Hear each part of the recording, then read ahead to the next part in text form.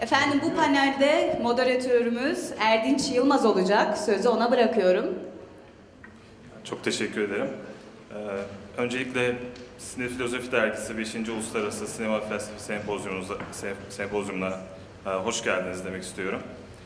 İlk konuşmacıyı sunmaktan dolayı da ne kadar mutlu olduğumu belirtmek isterim. Kendisi Dr. Sinnerbrink, alana son derece büyük katkılar sağlamış bir hoca kendisi.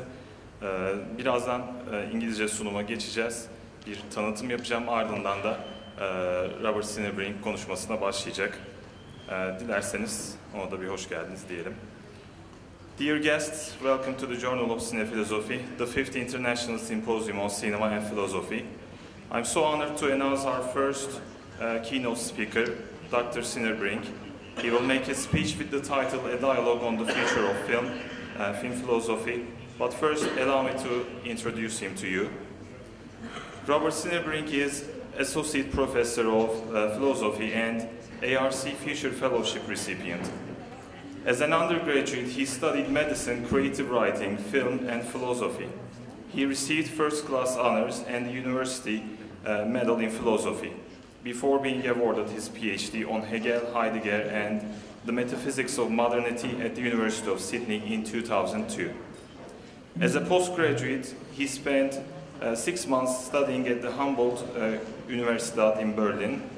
After returning to Australia, he taught philosophy at a number of institutions, including the University of Sydney, UTS, UNSW, the College of Fine Arts, and the Macquarie University, before joining the Macquarie Department of Philosophy in July 2002. Robert's research areas of interest include aesthetics, philosophy of film, phenomenology, critical theory, Heidegger, and social philosophy. His current research explores the intersection between philosophy and cinema with a focus on the cinematic ethics, the philosophical potential of cinema as a medium of ethical experience. He is also a prolific writer who has numerous books, New Philosophies of Film, Thinking Images and Cinematic Ethics, Exploring Ethical Experience Through Film are examples of his magnificent works. And plus, he is a great person. All right, Professor Sinnerbrink, can you hear us? Yes, I can. All right, I will give the word to you, and I want to state that I'm so pleased to have met you. Thank you. Thank you very much. I'm just trying to play my camera. I don't know if that's visible or not. You can see me? All right. Right now we can't see you. No. So. Yeah, it just says the host has stopped the camera. I don't know if that's intentional or yeah. So shall I just proceed then, or? No, we can't. There is no camera. I don't know.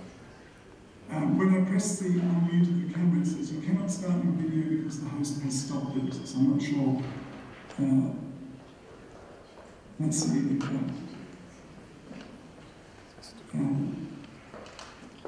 yeah, so I can unmute my microphone but not start the video. It just says the host is muted.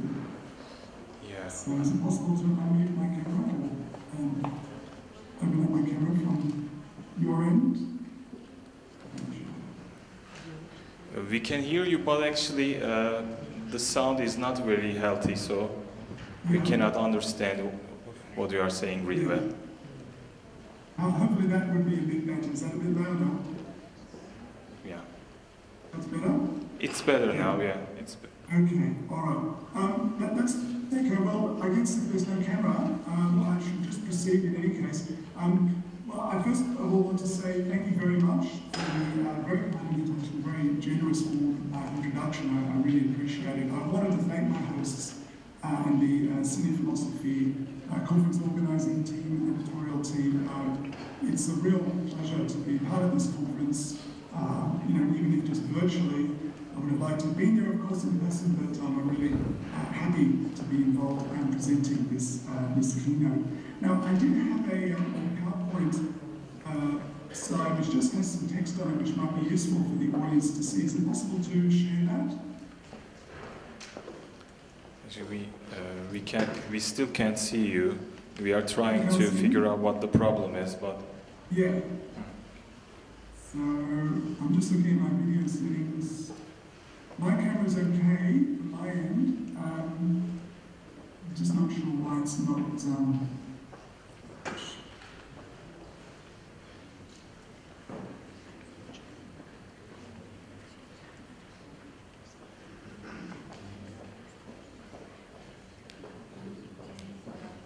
No, I still get the same message that I cannot start my video because the host has stopped it. So it seems to be something blocking my camera there. I'm not sure why that is. Actually, maybe you can start your speech, and then we will try to figure out what the problem is about the camera. That sounds good. All right, well, I will make a start. My idea for this presentation was to basically present a dialogue on the future of film philosophy, and it's really responding to my most recent book, which does conclude with a chapter on which this talk is based, a dialogue on the future of film philosophy. And I thought this might be an interesting way of exploring some of the questions and issues that I examine in my book, but also that I think are very important for contemporary film philosophy and thinking about future directions of film philosophy. And I think this is very much what your conference is focusing on as well.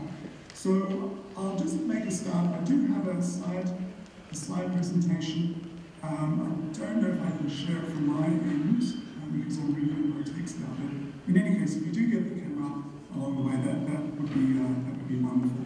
So I'll just make a start. In my book, New Philosophies of Film, An Introduction to Cinema as a Way of Thinking, published by Bloomsbury last year, I discussed contemporary approaches to the philosophy of film and explored the idea of film philosophy. I focused on the question whether film can do philosophy, that is, contribute to our philosophical understanding via cinematic means.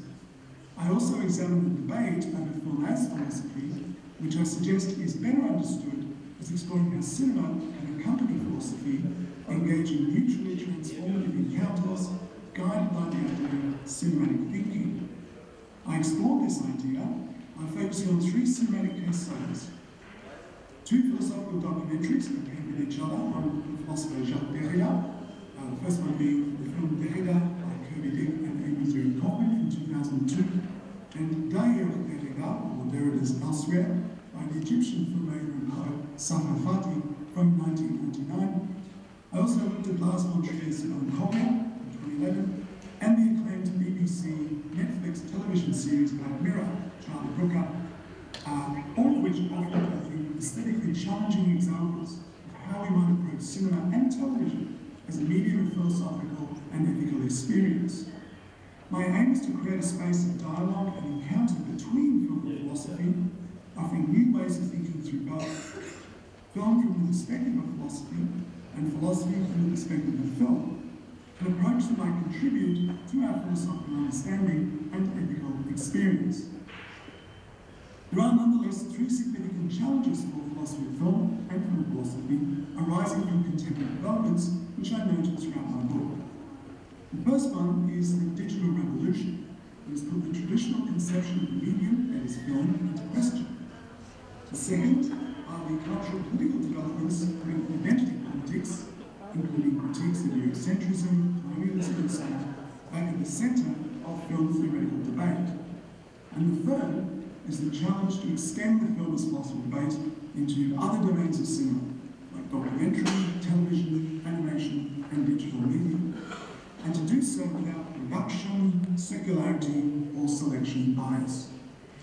In response to these challenges, particularly the latter one, we would do better, I suggest, to recast the film's philosophy debate in more pluralistic terms, concerning what counts as philosophy as well as what counts as film, emphasising the potential for cinema to serve as a medium of philosophical and ethical experience, which is what I'm calling the idea of cinematic thinking.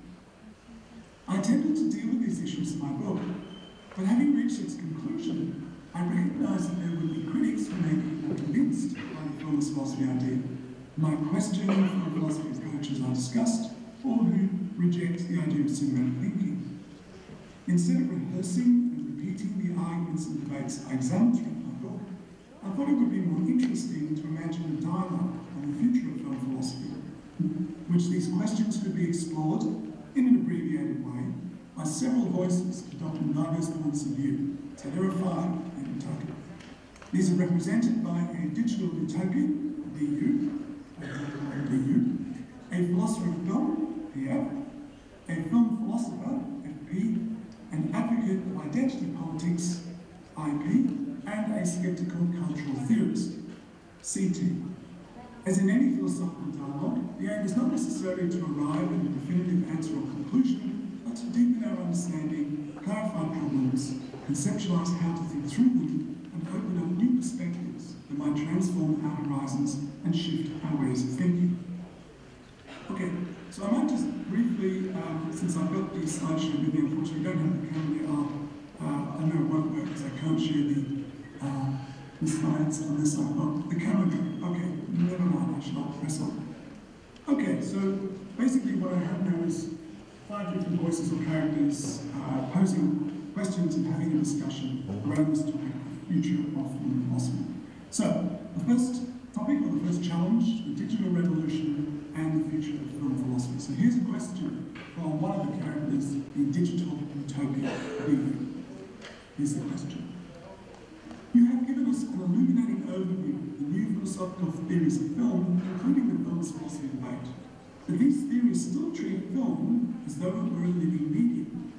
When we talk of film, a concept that is both historically obsolete and technologically succeeded, when we are currently in the digital age, and the medium of film has been replaced by digital image-making practices.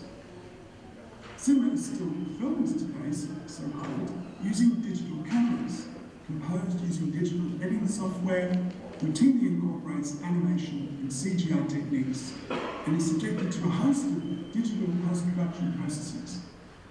How can we still talk of film theory when this medium, as Deanne Waterwick observes, as we'll hear about later no doubt, has been deprived of its object? Much as I'm intrigued by the new philosophers of film, they appear to be in the parlous position of philosophizing on an obsolete medium. They have barely begun to revise their ontology of film in light of the shift to digital culture, let alone the emancipatory potentials of digital utopianism. Stanley Cannell follows Andre Bazin in theorizing a realist ontology of cinema, while Gilles Deleuze, who at least recognized the significance of digital images, remains focused on traditional forms of movement and timing in cinema.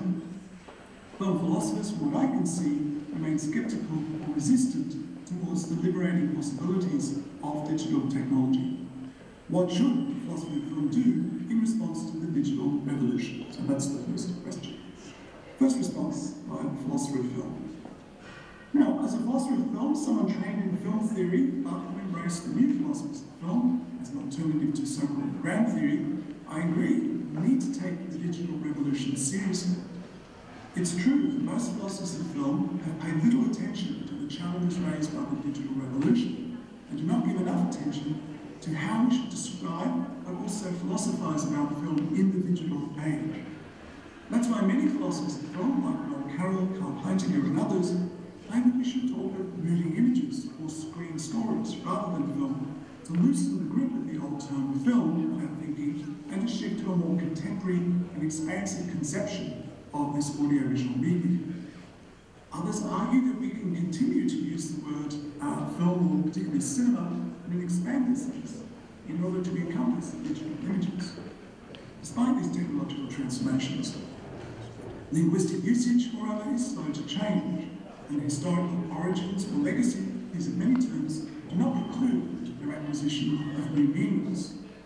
Film production processes have changed dramatically, as has the circulation and consumption of cinema by multiple digital platforms involving different viewing practices, from the old-fashioned, shared, yet solitary viewing experience in American cinema theatre, to watching streamed television shows on your mobile phone while commuting to work.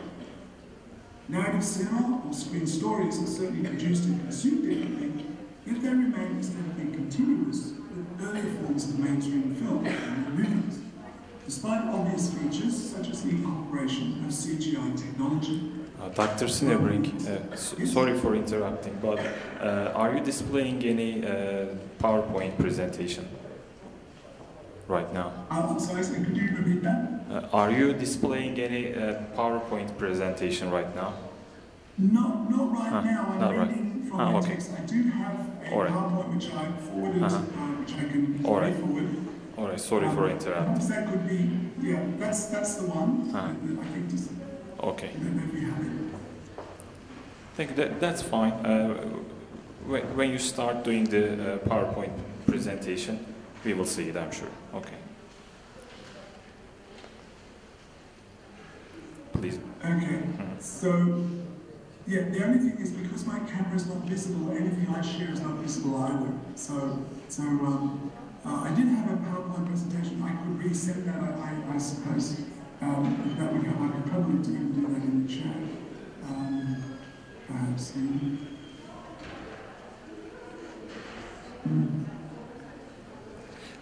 That's fine actually, because we weren't sure if you were displaying any presentation or not. That's why I asked. But you can continue, please.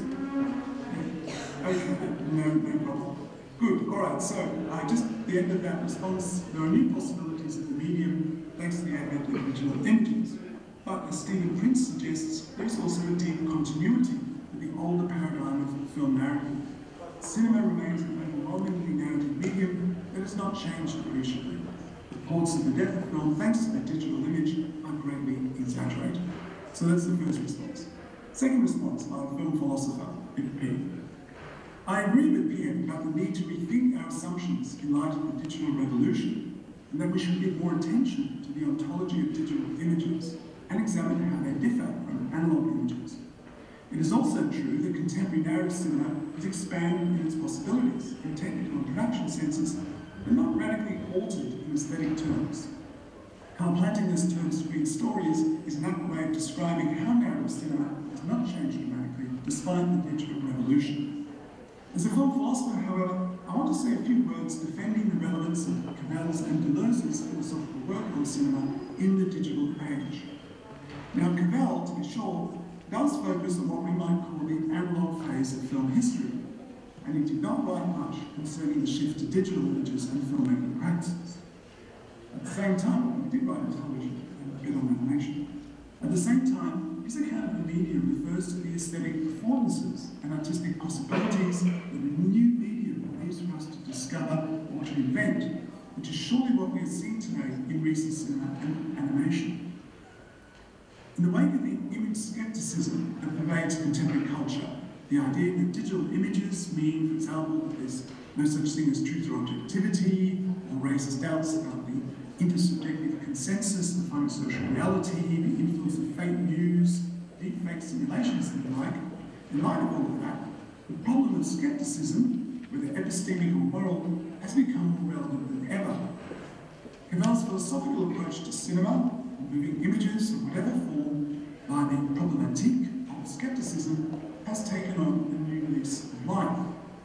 At the base of cultural skepticism towards truth, towards reason, artistic achievement, ethical responsibility, and the role of images in cinema in response to this skepticism makes it crucial that the philosophy of film respond to the ethical challenges raised by contemporary audiovisual culture. There are also aesthetic reasons to defend Cavell's philosophical engagement with cinema.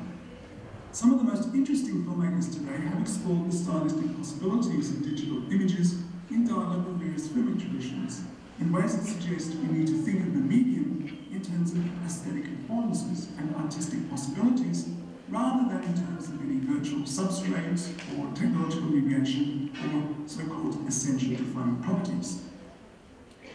Think of Terrence Malick's use of GoPro footage in his recent films like Light and Cups, or Steven Soderbergh's iPhone films like Unsafe in 2018, or Jonathan Cowart's remarkable personal documentary Tarnation, an assemblage of found Super 8 footage, VHS videotape, photograph montages, and answering phone messages. Whatever philosophical dimensions there are to contemporary digital cinema, we should remain attentive to and engaged with the aesthetic possibilities of new digital media, including explorations of virtual reality and their capacities to transform the medium in Cavell's sense. We can say much the same for Gilles Deleuze. Along with Noel Carroll, he was one of the few philosophers who have recognised early on the importance of the digital revolution, not to mention the importance of the brain and body to philosophical engagement. His account of the shock to thought that art can engender, how an affective, perceptual and bodily encounter with images can force us to think, is highly relevant to the challenges raised by digital media and related developments like VR technology, for example, virtual reality technology. His insistence on the capacity of cinema to create images that solicit new ways of experiencing time, affect and thought, with great given frames of representation, and thereby provoke us to think, remains profoundly important in the digital age. Think, for example, of his interest in experimental television, for instance, Sinnerbrinks television plays. For these reasons, many film philosophers have been thinking with Carrel and Deleuze, but also against Carrel and Deleuze, who open up new forms of film philosophical thinking in response to contemporary audiovisual culture. There is no reason why we should continue to rehearse or repeat Deleuze's own concepts or analyses, when it is more in the spirit of Deleuzean philosophy to create new concepts in response to mutations in the medium and the challenge of the digital that is transforming the meaning and possibilities of cinema. Think of Patricia Pista's work in this respect. It would be a great example. At the same time, I think we should remain critical towards the ambiguous potentials of digital and social media and the effects of the profound technological transformation of social reality today. As Heidegger once observed, the point is not to denounce technology as an evil force, the work of the devil, nor to uncritically celebrate while remaining blind to its dangers, but rather to think through technology in order to find a more ethically free manner of inhabiting a technologically disclosed world. This is how philosophically oriented cinema and television, like the Black Mirror television series, for example, and ethical film philosophy together can contribute to a cultural politics. Such works not only offer a shock to thought, but also an invitation to explore cinema as a way of thinking, adequate to a technologically mediated sense of reality. Okay, so the second challenge to film philosophy of film and cultural politics. So here's a question from the identity politics theorist, IP. Here's the question. What strikes me about both philosophers of film and film philosophers is that they seem to predicate their philosophical engagement with cinema by passing over or marginalising cultural politics. Whether via the analytic cognitivist critique of grand theory, Cavell's focus on skepticism, or Deleuze's focus on developing a Bergsonian and Peircean metaphysical and semiotic typology of movement and time images, philosophical engagement with cinema seems to sideline the more radical political traditions informing film or screen theory. As we know, these traditions foregrounded the central role of ideology and the ways in which film theory contribute to demystifying the medium and exposing the mechanisms of power that construct dominant and subordinate subject positions according to the axes of class, gender, and so on. Film theorists today are renewing these debates in light of the return to identity politics and hence refocusing their attention on gender, race, the critique of coloniality, Eurocentrism, white supremacy, and so on, to name some key fronts in what, for better or worse, was formerly called the culture wars. Would you not say that philosophers of film and film philosophers should be focusing more on identity politics, or at least the ways in which ideology remains important in contemporary cinema? Does doing philosophy of film or film philosophy preclude cultural politics? So, first response from the philosopher of film here. The critique of grand theory did come about during the volatile period in film studies, which at times did take on the culture wars aspect, although the polemics for memory seem to go in both directions. Think of the lively exchanges between Stephen Heath and Noel Carroll, for example. Still, there is a misconception today that analytic cognitivist film theory is apolitical or unconcerned with social and political issues or somehow blind to ideology. Much depends, of course, on what one means by politics here, which has many meanings in contemporary debates. What film and cultural theorists mean by politics, in an expanded sense, may be quite different from what political philosophers, let alone political theorists, mean by the term. Early volumes by analytic cognitive theorists like Murray Smith and Richard Allen, say, in the late 90s, included discussions of ideology, subjectivity and politics, including critiques of the Brechtian paradigm in film theory. This has not remained the focus of analytic cognitivist approaches, to be sure, but that is not to say we cannot gain anything from these approaches for understanding films' ideological dimensions. Contemporary cognitivists, especially pluralists, have contributed to understanding affect and emotional engagement with film. Platinum is a good example. This seems to me a key component in how ideology gets a grip on individual and group subjectivity. It's not for nothing that today we're talking about politics of fear, for example, in regard to right-wing extremism, or the insidious appeal of fake news, the influence of conspiracy theories in culture and in politics. This means that we need to understand how audiovisual images manage to capture attention, channel and direct affect and emotion, and shift attitudes and beliefs in ways that are ethically and politically significant. Audiovisual propaganda does not work by appealing to the, quote, unforced force of the better argument, to use Jürgen Habermas's phrase, but rather by the force of images, power of affect, the links between emotion and cognition, between perception, emotion, and action. That is one way that philosophy of cinema, including cognitivist film theory, can contribute to our understanding of ethical, political, and ideological concerns. Second response from the film philosopher F.P. I agree that we need to think through the cinema in relation to its ethical, political, and ideological dimensions, and that this remains a challenge for contemporary film philosophy. That's why I made a point a moment ago about how philosophy can contribute to cultural politics in relation to cinema. I think we need to be careful, though, not to set up a false opposition between philosophical engagement in cinema and political forms of theory with an explicitly activist orientation. I think you can see this with Cavell and Deleuze, for example, whose work has always had a strongly ethical orientation and implicit political dimension, which both remain closely integrated with their respective philosophical concerns. Think of Cavell's exploration of moral perfectionism and his focus on the conditions of democratic life, or his reflections in his book Cities of Words on how popular cinema can engage traditions of political philosophy in narrative terms, as explored further in Richard Rushton's book on Hollywood cinema and politics, for example. It is true that Cavell's attention is directed towards American cinema and politics, and that there is much to be said here concerning gender, race, and other aspects of identity politics. Cavell always argued, however, that we need to maintain an openness to conversation and dialogue with others as paramount to any philosophical engagement with film, lest we revert to a militant and moralising paradigm of discursive warfare, according to which my interlocutor is an enemy, an evil other to be denounced, rather than a partner in dialogue from whom I might learn.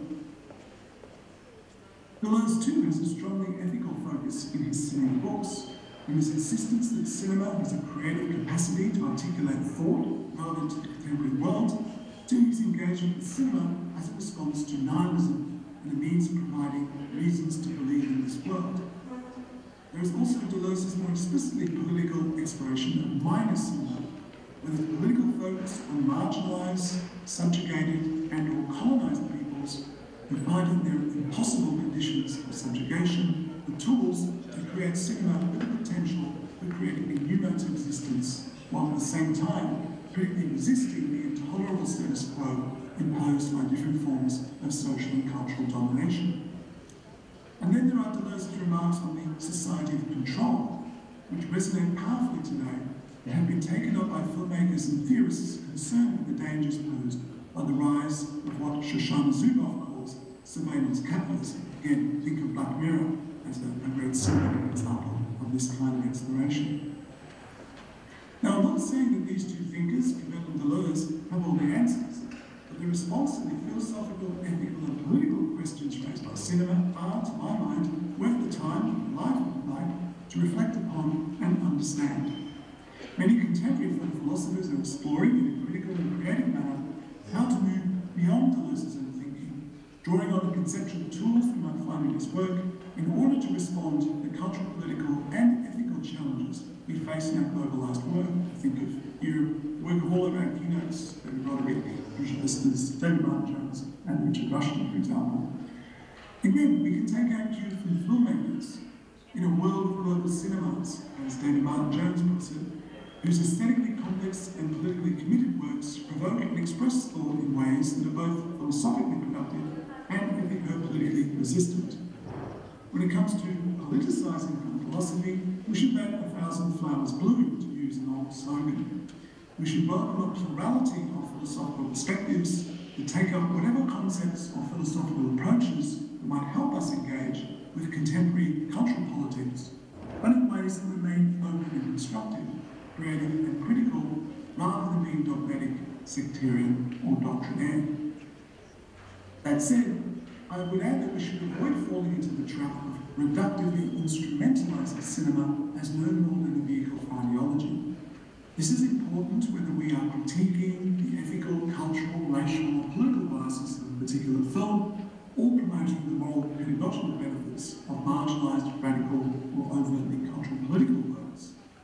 The interplay between aesthetic and ethico-political dimensions of cinema and television remains an irreducible feature of their aesthetic complexity and expression of meaning, a point that contemporary film philosophers would be wise to acknowledge. Okay, the third challenge now, cinematic thinking. That is philosophical cherry-picking or transformative encounter. That's the challenge. Here's cultural theorists at CT putting a question to us. These are fine words from you both, and I applaud the sentiment behind them. But many philosophers still have doubts about the so-called bold or strong versions of the film as philosophical thesis. That is, the idea that cinema can contribute in an original and significant manner to philosophical understanding by exclusively cinematic means. It is difficult but not impossible to show how cinematic works can contribute in an original manner to philosophical and ethical understanding, or even to political change. And I don't see how we can make such bold claims without raising the distinction between philosophy and film, or indeed philosophy and art, in ways that are implausible or questionable. Films do not, in a philosophical sense, offer arguments or give reasons or make theoretical generalizations, although I do grant that they can be regarded as thought experiments or complex examples, say, for further philosophical reflection. But this is to admit only the moderate version of the film's philosophical thesis, and still leaves the bold version in abeyance. Now, I don't wish to rehearse these arguments here, but I would like to raise a related issue which chimes with Igor's question, which will return in. Why do philosophers of film and film philosophers tend to focus on narrative film, whether it's popular, world cinema, art house cinema, etc., rather than other forms of cinema, say like documentary, or for that matter, television? Don't we need to expand what film philosophy means to encompass television, documentary, digital media, and so on? Now, the author has made some initial forays in these directions, but the question remains: have philosophers of film and film philosophers focused on particular kinds of narrative film in order to cherry-pick, selectively pick examples that would fit or confirm the film's philosophy thesis? Isn't this a circular or question-begging form of argument, what Tom Waldenberg, that is, sometimes calls the imposition objection, recalling the very flaw for which grand theorists were criticised? Do we really need philosophy in order to engage with cinema? What can philosophy add to our cultural understanding of film and other audiovisual media? So, first response from a film philosopher. Okay. That's an important and challenging question. I would say the film philosophy approach emphasises the importance of our aesthetic experience of film, defending whatever theoretical claims one might make with reference to the film philosophical readings of films that one offers. The author, as I understand it, is guided here by Stephen Mulholland's idea of the priority of the particular, namely that in aesthetics or philosophy of art, we need to foreground the world of particular cases of individual works that provide philosophical evidence, so to speak, or aesthetic corroboration, supporting our theoretical claims. As he discusses in his book, the claims made in film philosophy cannot be decided purely on theoretical grounds, but require, as Bell also argues, recourse to philosophical film criticism. That is, the testing of one's aesthetic experience with particular films via philosophical interpretation and critical reflection. Like the author, in my own work, I also draw on Deleuze's claim that cinema can enact forms of cinematic thinking in images both challenges and resists philosophy, provoking us to think in response to what film enables us to experience, without, however, reducing cinema to a mere reflection of an assumed philosophical framework. Taken together, these Cavalian and Deleuzian ideas present guides to performing what the author sometimes calls romantic film philosophy. The author goes on to discuss a variety of examples, two independent philosophical documentaries about the life and thought of a philosopher, for instance, an art cinema crossover or generically hybrid film, Melancholia, and an innovative dystopian television series, Black Mirror. Surely that is some attempt at expanding and diversifying what counts as film philosophy. Now, a further question from the identity politics theorists, IP. That's all very well, but I still feel that you are avoiding my question about identity politics in film. What about the identity politics of which films we choose to discuss? Which filmmakers are deemed worthy of philosophy? Which traditions or subjectivities, including identities, genders, races, sexualities, and so on, are excluded from philosophical consideration? Don't these issues play an important, even central role in film philosophy today? Moreover, by choosing philosophical documentaries or film articles, the author is skewing the film philosophy relationship in favour of philosophy by avoiding, in typically elitist fashion, dealing with popular genres and films from diverse contexts.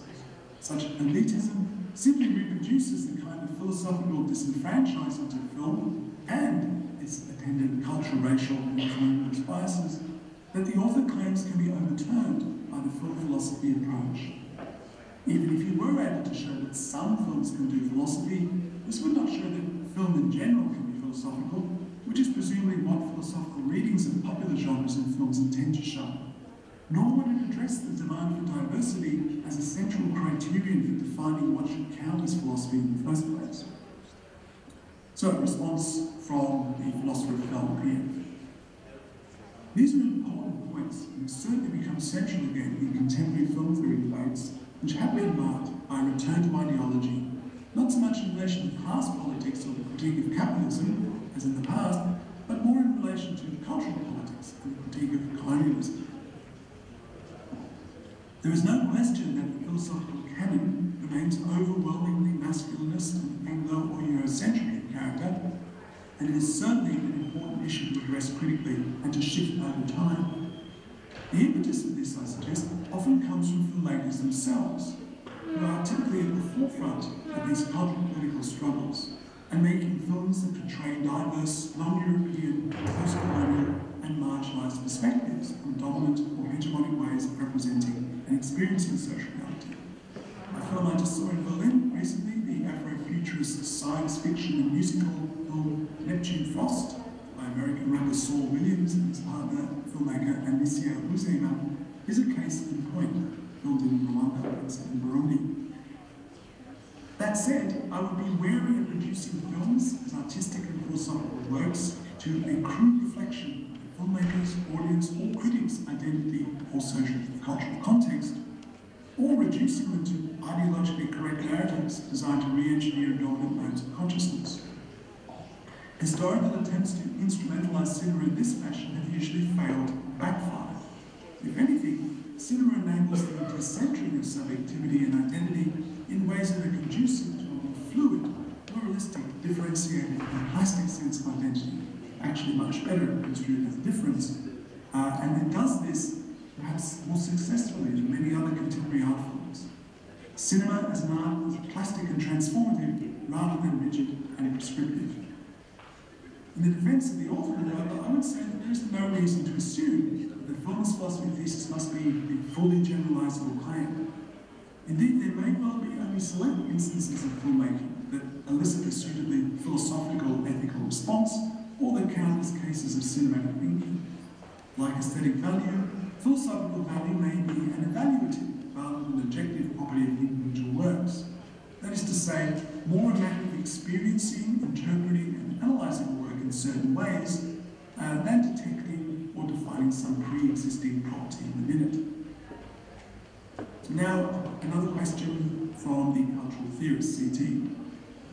In a related vein, I wanted to ask you both, here from the FP, about approach in his book, which I understand is an attempt to model how one might go about the philosophical engagement with film, or how one might do film philosophy. Note these same issues, the challenge of the digital, question of identity politics, and the problem of how to engage with cinema philosophically in ways that are not reductive or anachronistic, circular or biased. Note these same problems arise in the author's book. As Martin Russo has recently argued in his book, Transformational Ethics of Film, Thinking the Cinema Makeover in Film Philosophy Debate, which was published last year by Brill, don't film philosophers rely on a tacit model of transformative ethics that shapes their otherwise ungrounded claims that films can do philosophy, or more boldly, that films can even transform our ways of thinking or even our ethical modes of existence? So, a response from film philosopher. Thank you for your insightful question about the film philosophy approach. For my own part, and in defence of the author's book, I would admit there is a degree of elitism, so-called, which I take to be a moralising accusation, though, rather than a philosophical rejection, a degree of elitism in choosing certain films rather than others. Exercising one's own aesthetic or philosophical tastes cannot help but be so. This is an elitism, however, that is plural and open-ended, an elitism of artistic and philosophical achievement rather than one of pernicious ideological exclusion. Excellence in cinematic art can be achieved in many ways, many styles, and in many genres. In popular romance as much as experimental film, horror as much as documentary, self-reflective art film as much as action or sci-fi genres, in digital cinema as in serial television. Nonetheless, as Cadell remarks, films that contain the condition of film as their subject tend to enjoy an inherent philosophical advantage or greater degree of self-understanding than other less self-aware or self-questioning works. It is understandable that films inviting the viewer to think, to feel and to question should have their invitations accepted. I would add that there is also an ethical decision at stake in devoting time and thought to films or television shows that question established conventions and that experiment with evoking new ways of thinking and feeling.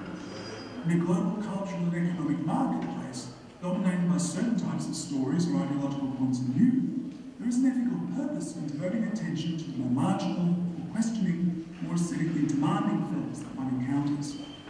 This is one reason, I assume, why the author discusses two lesser-known philosophical documentaries.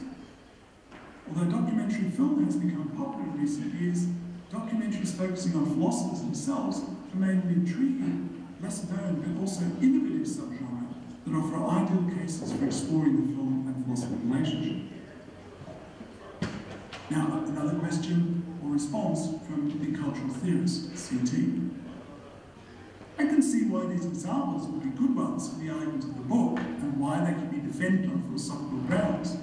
But isn't there still a degree of arbitrariness or cherry-picking in the kinds of film, whether they're traditional, popular, televisual, arthouse or digital, that we choose to discuss philosophically in our work? Can we ever escape the imposition objection, that is, that philosophers impose rather than find philosophical meaning in films?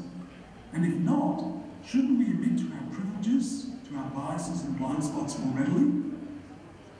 Response by the philosopher of film, Pierre.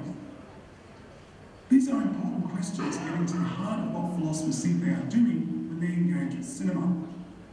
As you noted earlier, the moderate version of the film's philosophy thesis is now widely accepted, even though some critics of this approach are still unconvinced. The bold version, of course, is still controversial, with debate continuing as to its coherence and plausibility. The author, as you may know, thinks one can defend a bold version of this idea by way of the concept of cinematic thinking, the idea that cinema can serve as a medium of philosophical and ethical experience.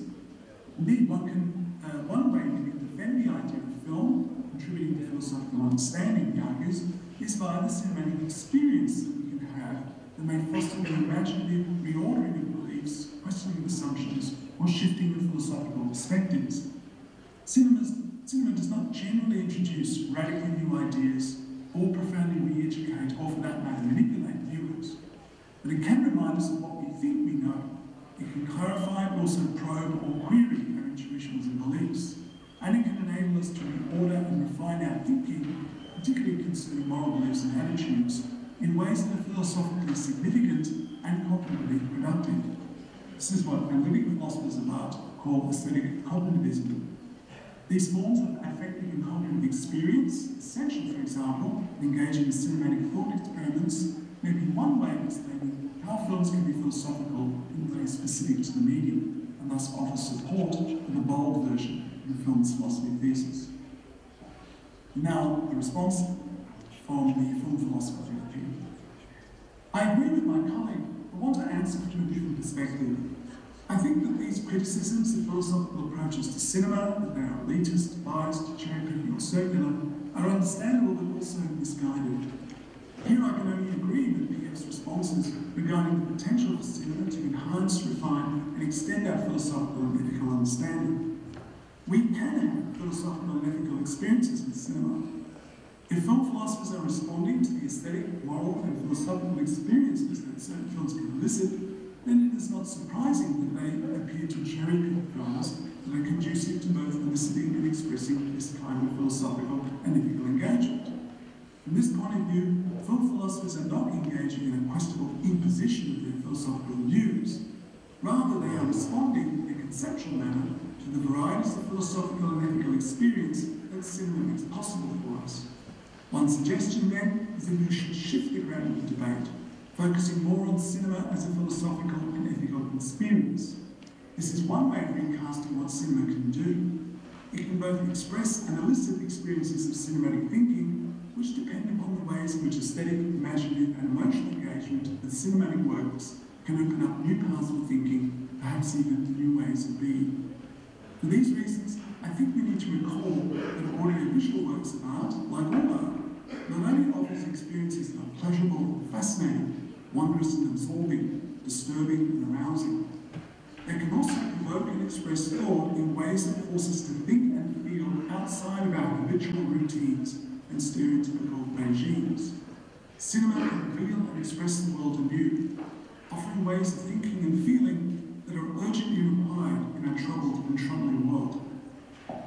It may even offer us experiences with ethically transformative power.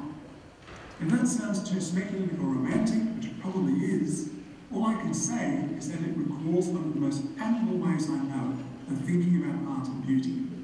I mean the idea that cinema, like beauty, offers us only the promise of happiness. Thank you. Thank you, Dr. Sinnerbrink. That was a detailed and enlightening talk. Thank you for that. Actually, you responded a lot of our questions, and we just have one question. We live in a time when reality is questioned and personalized. Cinema experiments on reality and blends it with fiction in its own terms, both in documentary and fiction. Do you think this blurred line between reality and fiction poses a threat against the ethics of cinema, or on the contrary, it is a blessing in terms of giving way to philosophical thinking?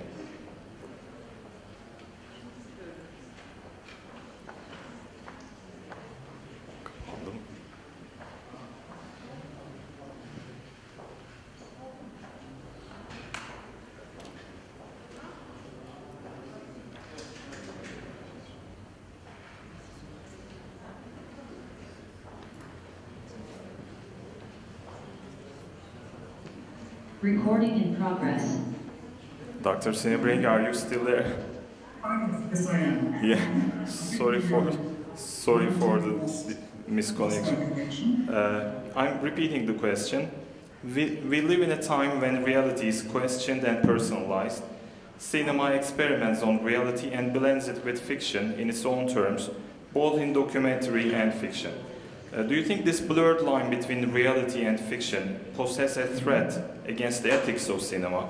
Or on the contrary, it is a blessing in terms of giving way to philosophical thinking? Now, I think that's a very important question and very much at the heart of a lot of what I was discussing, exploring in this dialogue. So I think that's always been one of the fascinating and, for some people, disturbing potentials of cinema. It has the capacity to, and think about the history of film theory and film production here as well. the capacity for elaborating fantasy and exploring imaginative worlds, but also the capacity for capturing reality and giving a very realistic sense of consciousness and perception of the way the world is. And it can do both, the capacity for fantasy and the capacity for realistic representation. So that blurred boundary is inherent to the medium. It's both what makes possible, the extraordinary flourishing of fictional narrative cinema, but it also makes possible, traditions of realism, but also of documentary and non-fiction film. So it is something inherent to and part of the potential of the medium. So I think the ethical question, both for filmmakers and also for the culture more generally, is both how we approach film, how we make sense of it, how films are made, for what purposes, how audiences are, I suppose, educated to receive and respond to cinema.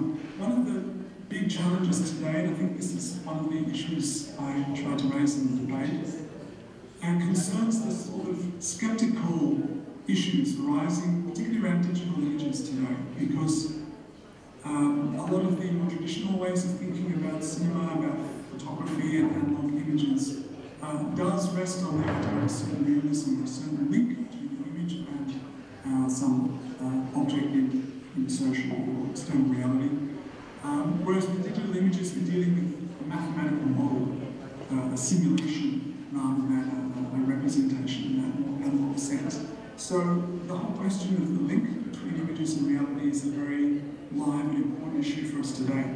I think cinema has a very important role to play here in exploring, examining, reflecting on, even critiquing the ways in which images can be used and understood, the way they both shape our sense of sociality but can also distort our sense of sociality. And I think there are many examples of filmmakers and television series I mentioned, like Mirror, that explore this question. So I think that issue of a blurred boundary is both a potential for cinematic exploration and cinematic art, but it's also an important ethical and cultural concern about our way of understanding and relating to images and how they link with social reality. So yeah, I think that's a really good point. Thank you. That was a great response, and we all appreciate that. And I think we are running out of time. That's why we need to end the session here. But thank you for coming, and hope to meet you in person someday. And have a great day. Thank you very much. I really appreciate the session and the invitation. I hope the conference goes extremely well. I will try and tune in when I can.